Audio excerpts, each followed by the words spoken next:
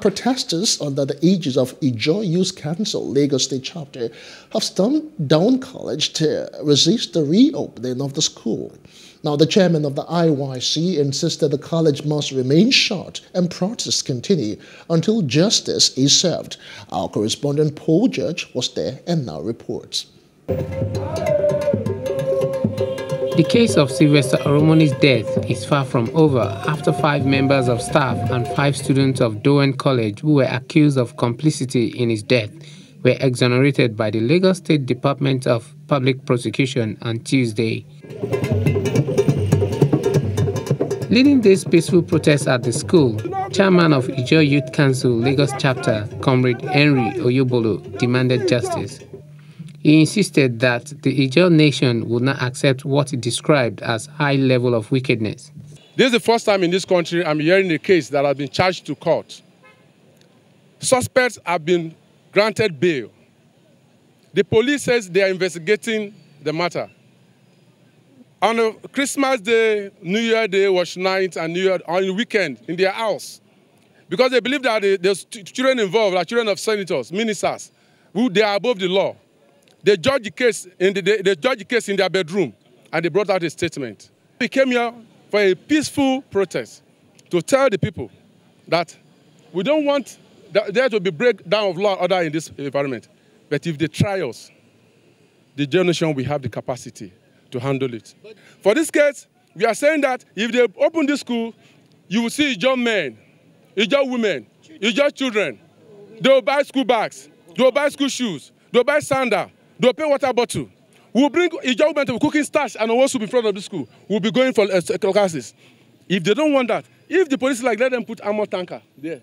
Let them put 2 armor tanker. Let every one army, let police be guiding one child. Justice must prevail.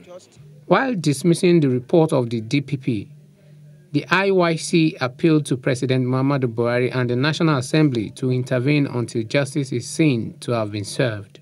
On behalf of the Ijaw nation, we will resist the opening of this school with everything we have. When this thing happened, we do not react. We said we want justice. That's why we sat down and folded our hands. We only said, hand over the suspects to the police, to the judiciary to do for justice to prevail. But since they are not taking the back door, they want to rob us of justice. Our son, late Sylvester Oromoni, cannot die in vain. It's not possible. He's an Ijaw son. We value our own. He cannot die in vain. Nigerians are waiting with bated breath to see if the protests will continue and if the Oromonis can get closure. Paul George for Plus TV Africa. All right, we have joining us live Henry Oyobolo, chairman of the Ijaw Youth Council Lagos chapter. Comrade, many thanks for joining us on the news now on Plus TV Africa. All right, can you tell us more about your concerns, specifically about the report released by the Department of Public Prosecutions? You mentioned something in the report we just wrote that they are taking the back door. Can you tell us more about your concerns? Yes, once again, thank you for having me. What we're saying, they are taking the back door. How can you judge a matter on a Saturday, a Sunday, on a Christmas Day, New Year Day, and the 2nd of January, you bring out a verdict? We are not fools in this country. We cannot be taken for granted. Justice must be done. Let Sylvester Oromoni, June, must get justice. They should never try to open that school if they don't want to see the wrath of the Ijaw nation.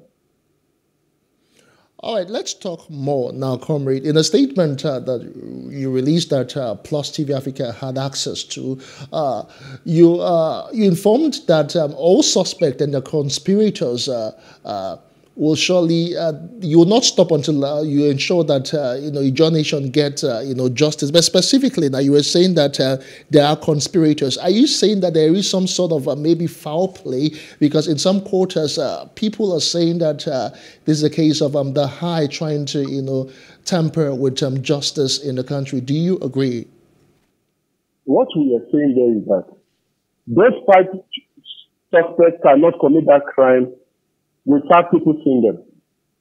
There are house masters in that school. There are staff in that boarding house. There are people that saw this thing.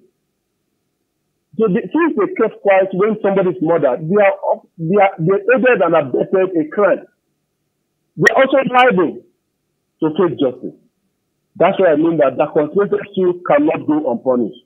Because if you see a 12-year-old being killed in cold blood and you keep quiet, you are worse than the murderer. That's what we mean that we must get justice. We will use the law. We will use everything under the law to get justice. But if they want it the other way, the generation is still capable. We can match them. Every single day we can match them. Okay, when you say you can match them, anything they want to do, let us really understand you.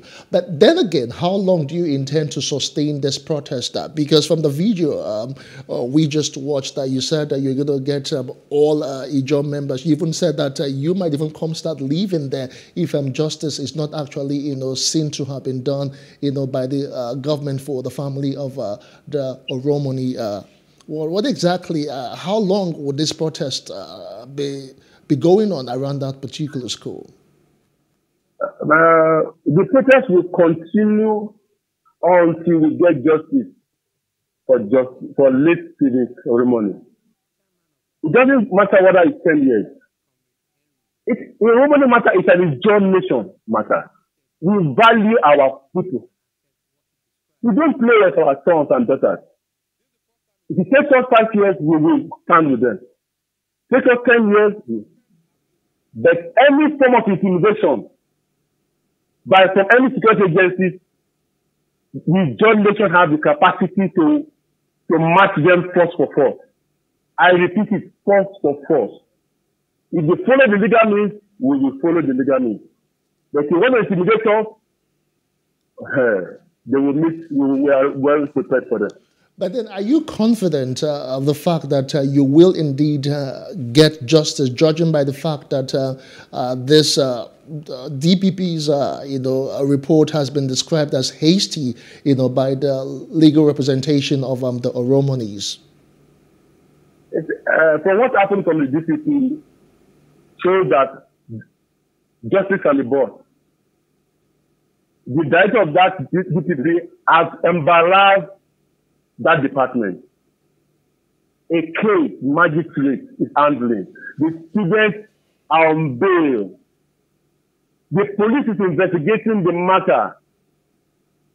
The DPP now said they should hands off. Read that statement. They should hands off from that the school and the students does not have any hand in the death of Oromoni. That means it is spirit that beat him to death. It is spirit that gave him the chemical to drink. We will not accept it. All right, thank you so much. We will never accept it. No form of discrimination, we will not accept it. We must get justice. All right. They should not try us by opening that school. All right, thank you so much. 40 buses. Let me tell you, 40 buses of people to come and join them in that school. 40. I'm giving you count the buses. 40. They will open doors, they will enter the school. They will sit down, they will join them in class.